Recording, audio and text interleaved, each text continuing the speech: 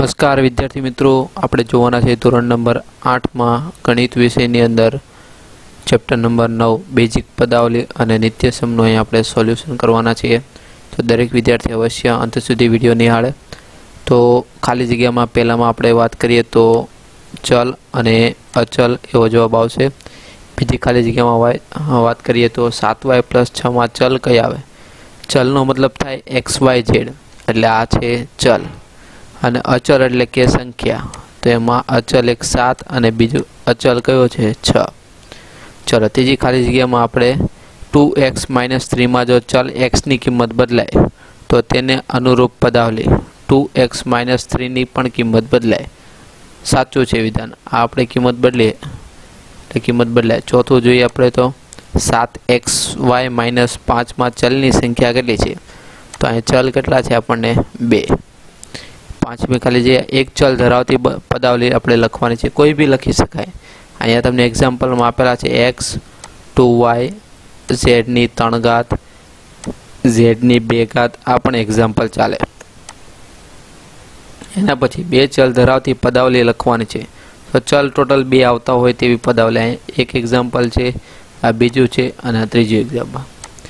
એક જ સંખ્યા રેખા ઉપર x + 2 અને x - 3 આપણે દર્શાવવાના છે। તો અહીંયા તમને સંખ્યા રેખા દોરેલી છે, એમાં આપણે x, તો ઉદાહરણ તરીકે આ ઉગમ બિંદુ છે, ત્યાંથી આટલું અંતર x જેટલું છે। હવે x + 2, તો અહીંયાથી આપણે 2 એકમ આગળ જશું, એટલે આ ટોટલ x અને આ +2, એટલે આ x + 2 અંતર થયું।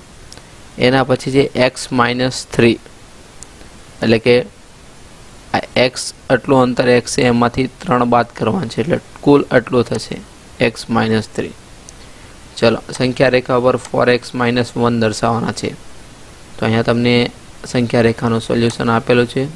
વિદ્યાર્થી મિત્રો અવશ્ય ધ્યાનથી સંખ્યા રેખાનું સોલ્યુશન તમે તમારી ચોપડીની અંદર લખી શકો છો। ચલો આગળ જોઈએ તો હવે પદ, અવયવ અને સહગુણક એમાં તમને આપેલું છે। એમાં પહેલી ખાલી જગ્યા લખીએ તો પદ 7y એક ખાલીમાં ખાલી જગ્યા અને ખાલી જગ્યાનો ગુણાકાર છે, તો કે 7 અને y નો। બીજામાં પદોને ખાલી જગ્યા કે ખાલી જગ્યા વડે જોડવાથી પદાવલી બને, તો કે પ્લસ અને માઇનસમાં। ત્રીજામાં પદાવલી 4xy + 9y માં પદોની સંખ્યા કેટલી છે? તો ટોટલ 2 પદ છે આમાં। ચોથામાં -7/2 x² માં પદોની સંખ્યા કેટલી છે? પદનો સહગુણક, સહગુણક એટલે સંખ્યા -7/2, એટલે બી ઓપ્શન થશે। પાંચમું 4x ની 5 ઘાત y ની 2 ઘાતમાં પદનો સહગુણક કેટલો છે? તેમાં આવશે 4। છઠ્ઠું 7x માં અવયવ, એકમાં આવશે 7 ને બીજામાં આવશે x। ચાલો એના પછી પ્રશ્ન નંબર 7, પદાવલીમાં રહેલા પદ અને સહગુણક આપણે ઓળખીને લખવાના છે। તો અહીંયા પદાવલી તમને આપેલી છે, એમાં પદ ટોટલ 2 પદ છે, 4xy² અને બીજો છે -3pq। એમાં હવે તમારે સહગુણક લખવાના છે, તો 4xy² માં સહગુણક કેટલો છે 4, -3pq માં સહગુણક કેટલો છે -3। ચલો બીજું x² + x + y, તેમાં પદ અહીં તમને ટોટલ 3 આપેલા છે, x² x અને 1। x² નો સહગુણક 1, x નો સહગુણક 1 અને 1 નો સહગુણક 1। ત્રીજું 5pq² - 3pq + 2, તેમાં 5pq² એક પદ, -3pq અને +2। તો પહેલામાં સહગુણક આવે છે 5, બીજામાં -3, ત્રીજામાં આવે છે 2।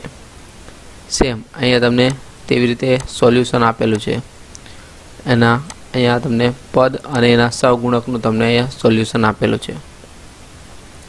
ચલો હવે ટોપિક છે એકપદી, દ્વિપદી અને બહુપદી માટે।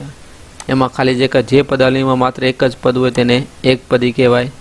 બીજું દ્વિપદી પદાવલીમાં માત્ર 2 જ પદ હોય, તો આ વિધાન છે સાચું। ત્રીજું 3 પદ ધરાવતી પદાવલીને આપણે ત્રિપદી કહેવાય। ચલો વ્યાખ્યા લખવાની છે બહુપદી. તો એક કે તેથી વધુ પદો કે જેના સહગુણક શૂન્ય ન હોય તેને શું કહેવામાં આવે છે? બહુપદી. પાંચમું, 2x ને બહુપદી કહેવાય. તો આ વિધાન છે સાચું. છઠ્ઠું, કોઈ પણ બે બહુપદી આપણે લખવાની છે. અહીંયા તમને એક્ઝામ્પલમાં બે આન્સર તમને આપેલા છે, તમે તમારી ચોપડીમાં તમે નોટ ડાઉન કરી શકો છો. સાતમું, 7x ની 3 ઘાત ઓછા 4xy પ્લસ 3y, ટોટલ આમાં 3 પદ છે એટલે એને ત્રિપદી કહેવાય. આઠમું, આમાં ટોટલ આપણને ત્રિચલ બહુપદી કહેવાય. નવમું, બહુપદીમાં પદોની સંખ્યા એક કે તેથી વધુ ગમે તેટલી હોઈ શકે છે. તો આવે છે સાચું. ચલો આપણે એક પદી, દ્વિપદી અને ત્રિપદીમાં લખવાનું છે. અહીંયા તમને એના ઉત્તર આપેલા છે. વર્ગીકરણ અહીંયા તમને કરેલું છે. એક પદીમાં આટલા આવશે, દ્વિપદીમાં આટલા જવાબ આવશે અને ત્રિપદીમાં આટલી બહુપદી આવશે. અને ઉપરના ત્રણેયમાં ન સમાવેશ થતી હોય તેવી બહુપદીના પણ તમને અહીંયા આન્સર આપેલા છે. ચલો એના પછીનો ટોપિક છે સજાતીય અને વિજાતીય પદવાળો. એમાં ખાલી જે x2y અને xy2 એ વિજાતીય પદ છે. બીજામાં તમારો જવાબ છે 2x2v. ત્રીજામાં થશે xy2 અને 3xy. હવે સરવાળા બાદબાકીનું સ્વરૂપ આપણે લખવાનું છે. તો આ સાદુરૂપ a પ્લસ b થશે. આનું સાદુરૂપ થશે 4y માઇનસ 1. પ્રશ્ન નંબર 3 સરવાળા કરવાના છે. એમાં પહેલું તમને બે પદ આપેલા છે, બે બહુપદી, એનો સરવાળો કરવાનો છે. તો અહીંયા તમને એનો જવાબ સાથે અહીં સોલ્યુશન આપેલું છે. સેમ ટુ સેમ અહીંયા બીજો દાખલો છે, એના જવાબ સાથે અહીં તમને સોલ્યુશન આખું આપેલું છે. ત્રીજા દાખલાની વાત કરીએ તો એમાં પણ આપણને બે બહુપદી આપેલી છે, 1, 2 અને 3. 3 બહુપદીનો આપણે સરવાળો કરવાનો છે. 1, આ 2 અને આ 3. તો આ 3નો અહીંયા તમને સરવાળો કરીને જવાબ હવે આપેલો છે. ચોથામાં ખાલી જગ્યામાં સાદુરૂપમાં આન્સર આ રીતનો આવશે. પાંચમાની ખાલી જગ્યામાં બાદબાકી -2x2 અને -3 થશે. સાતમામાં તમે બાદબાકી કરવાની રહેશે. આમાંથી આ પદ આપણે બાદ કરવાનું રહેશે. તો જવાબ થશે 6pq. ચલો હવે બેઝિક પદાવલીનો આપણે ગુણાકાર કરવાનો છે. એમાં પહેલું, લંબચોરસનું ક્ષેત્રફળ શોધવાની બેઝિક પદોનો ગુણાકાર કરવો પડે. તો આ વિધાન છે સાચું. બેઝિક પદાવલીનો ગુણાકાર કરવો પડે તેમાં બે ઉદાહરણ લખો. તો અહીં તમને આન્સરમાં બે ઉદાહરણ તમને આપેલા છે. એના પછી હવે એક પદીનો એક પદી સાથે ગુણાકાર. બરોબર. તો પહેલામાં તમારો જવાબ થશે d -16x2. બીજામાં તમારો જવાબ થશે c -12x2y. ત્રીજામાં જવાબ થશે a 70xy. ચોથામાં જવાબ થશે તમારો -60x3y3. બરાબર. અહીંયા તમને એક દાખલો આપેલો છે, એનો જવાબ હશે 12x ની 6 ઘાત y ની 5 ઘાત. એના પછી 3x લંબાઈ 5y પહોળાઈ ધરાવતા લંબચોરસનું ક્ષેત્રફળ કેટલું થાય? તો કે 12xy. છઠ્ઠું, ખાલી જગ્યામાં આવશે 12mn²3. સાતમાની અંદર જવાબ થશે 36s² x²y². ચલો ખાલી જગ્યા તમારે લખવાની છે. પહેલી ખાલી જગ્યામાં જવાબ આવશે 12xy². એના પછી બીજી ખાલી જગ્યામાં જવાબ આવશે -9mn. ત્રીજામાં જવાબ આવશે 12x3y². ચોથામાં જવાબ થશે 72x2y². પાંચમામાં જવાબ થશે 6a² b² c³. ચલો ગુણાકાર કરવાનો છે. તમને દાખલા આપેલા છે, તમારે અહીંયા ગુણાકાર કરવાનો છે.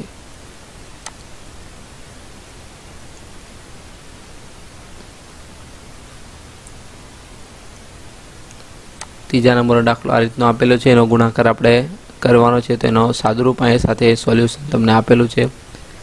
ચોથા દાખલાનું પણ અહીંયા સાદુરૂપ સાથે તમને જવાબ સાથે સોલ્યુશન આપેલું છે. પ્રશ્ન નંબર 2 માં જોઈએ તો આપેલા બહુપદીનું તમારે સાદુરૂપ આપવાનું. y = 3 ને y = 1 માટે કિંમત લખવાની. તો સૌપ્રથમ તમને અહીંયા પહેલા સાદુરૂપ આપેલું છે. અહીંયા સાદુરૂપમાં આપણને આ આન્સર મળેલો છે. હવે આ આન્સરમાં પહેલા y બરાબર કેટલા લેવાના? 3 મૂકતા આપણને જવાબ 160 મળે.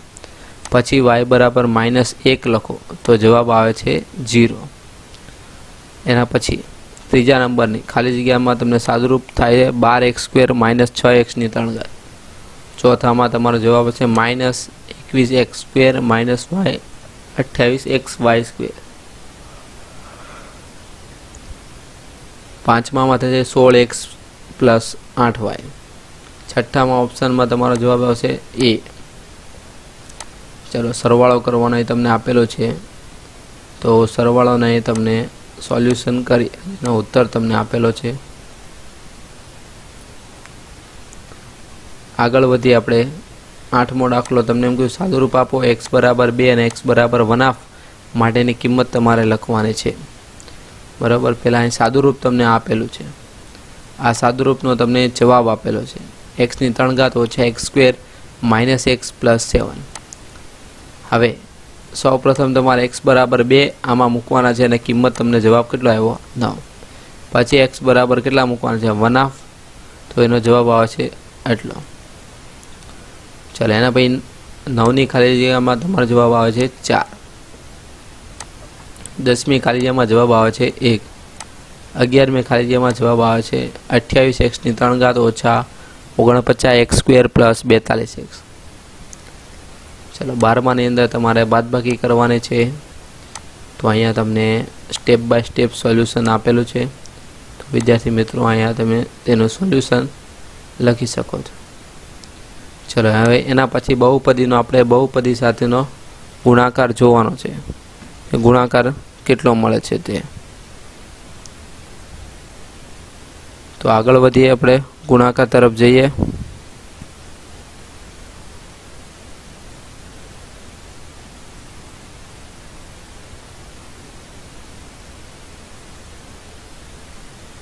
એમાં પહેલો ગુણાકાર કરવાનો છે આપણે 4 માઇનસ 2m અને 3 પ્લસ m. તેનો જવાબ આવે છે -2m² માઇનસ 2m પ્લસ 12. એના પછી બીજો દાખલો તમને અહીં આપેલો છે, એનું સોલ્યુશન એ લખેલું છે. ચલો આગળ વધીએ આપણે ત્રીજો દાખલો. તો ત્રીજા દાખલોને એ તમને સોલ્યુશન આપેલું છે જવાબ સાથે. ચોથા દાખલાનું પણ અહીંયા તમને સોલ્યુશન જવાબ સાથે આપેલું છે. ચલો પ્રશ્ન નંબર 2 હવે જોઈએ સાદુરૂપ આપણે. ચલો એમાં અહીં તમને દાખલાનો જવાબ સાથે સોલ્યુશન આપેલું છે. એમાં પછી પ્રશ્ન નંબર 3 x ની 4 ઘાત ઓછા 9x² માઇનસ 4x પ્લસ 12. ચોથામાં આવશે y ની 2 ઘાત પ્લસ 5y પ્લસ 6. ચલો જોડકા જોડવાનું છે. એમાં પહેલામાં આવશે b, બીજામાં આવશે d, ત્રીજામાં આવશે a, ચોથામાં આવે છે c. પ્રશ્ન 2ની વાત કરીએ તો પહેલામાં આવે છે d, બીજામાં આવે છે c, ત્રીજામાં આવે છે a અને ચોથામાં આવે છે b. ચલો હવે આગળ જે નિત્ય નિયમ, નિત્યસમ અને પ્રમાણિત નિત્યસમો આપણે જોવાના છે. એમાં પહેલાં નિત્યસમ એટલે શું એની વ્યાખ્યા તમને આપેલી છે, તો દરેક વિદ્યાર્થી અહીંયા વ્યાખ્યા તમે લખી શકો છો. એના પછી બીજું છે m+1 ને m+3 બરાબર m² પ્લસ 4m પ્લસ 3 નિત્યસમ છે, તો આ વિધાન છે સાચું. ચલો કોઈ પણ 3 નિત્યસમ લખવાના છે. a પ્લસ b હોલ સ્ક્વેરનું અહીંયા તમને આપેલું છે a² plus 2ab plus b². a minus b hall સ્ક્વેરનું તમને આપેલું છે a² minus 2ab plus b². a plus b a minus bનો તમને અહીંયા જવાબ આપેલો છે a² માઇનસ b². ચોથું તમને આપેલું છે 3x પ્લસ 4 હોલ સ્ક્વેર, તો એનો તમને ઉત્તર આપેલો છે 9x² પ્લસ 24x પ્લસ 16. પાંચમામાં છે -7 a plus b whole square 49a² minus 14ab plus b² થશે. ચલો સાદુરૂપ હવે આપણે આપવાનું છે 4a પ્લસ 2 હોલ સ્ક્વેર, તો એનો તમને જવાબ આખો થશે આ રીતનો. બીજું છે 2x પ્લસ 5 હોલ સ્ક્વેર, તો એનો જવાબ થશે આ પ્રમાણે. એના પછી ત્રીજું છે y² + 4 હોલ સ્ક્વેર, એનો જવાબ થશે આ પ્રમાણે સાદુરૂપ આપો એટલે 1/m + n square whole square, તો એનો નિત્યસમથી તમે સાદુરૂપ આપો તો આ રીતે થશે. એના પછી સાદુરૂપ આપી અને કિંમત મેળવવાનો છે. તો 53 નો હોલ સ્ક્વેર, તો 50 + 3 હોલ સ્ક્વેરને આધારે આપણે સાદુરૂપ આપો તો 2809 જવાબ આવે છે. 105 હોલ સ્ક્વેર એટલે 100 + 5, અને એનો નિત્યસમ, આ નિત્યસમનો ઉપયોગ કરીને તમે જવાબ મેળવો તો 11025 તમારો જવાબ થશે. એના પછી ત્રીજો તમને આપેલું છે 71 હોલ સ્ક્વેર, તો 70 + 1 હોલ સ્ક્વેર, તો આ નિત્યસમની મદદથી તમારે જવાબ લખવાનો રહેશે. ચલો પ્રશ્ન નંબર 8 છે, સાદુરૂપ આપણે લખવાનું છે. તો અહીંયા તમને આ જોઈએ તો આ સવાલ છે તે આ નિત્યસમને આધારે છે, તો એના આધારે તમારો જવાબ આ પ્રમાણેનો થશે. ચલો પ્રશ્ન નંબર 9, સાદુરૂપ આપીને કિંમત મેળવવા છે. 17 નો સ્ક્વેર એટલે 20 - 3 હોલ સ્ક્વેર, તો a - b હોલ સ્ક્વેરનો નિત્યસમનો ઉપયોગ કરીને તમારે જવાબ મેળવવાનો. સેમ ટુ સેમ 39 હોલ સ્ક્વેરનો અહીંયા a - b હોલ સ્ક્વેર ના સૂત્ર પરથી તમારે મેળવવાનું છે. 89 હોલ સ્ક્વેરનું 90 - 1 હોલ સ્ક્વેરને આધારે મેળવવાનું છે. ચાલો પ્રશ્ન નંબર 10, સાદુરૂપ આપણે લખવાનો છે. z² + 6 ને z² - 6, તો આપેલા નિત્યસમનો ઉપયોગ કરીએ. એકવાર ઓછા એકવાર વત્તા, તો પહેલા પદનો વર્ગ ઓછા બીજા પદનો વર્ગને આધારે જવાબ થશે z⁴ - 36. ચલો 11મો નિત્યસમનો ઉપયોગ કરીને કિંમત તમારે લખવાના છે. તો એનો તમને અહીંયા સોલ્યુશન આપેલો છે. સેમ ટુ સેમ અહીંયા તમને સોલ્યુશન આપેલા છે દાખલાના. 12મો, 14મો, 16મો, 13મો, 15મો દરેકના અહીંયા ઉત્તર સાથે જવાબ આપેલા છે. મિશ્ર પ્રશ્નની વાત કરીએ તો પહેલામાં આવશે B, એના પછીમાં આવશે D, એના પછીમાં આવશે B, એના પછીમાં આવશે C, એના પછીમાં આવશે A, એના પછીમાં આવશે C, એના પછીમાં આવશે D.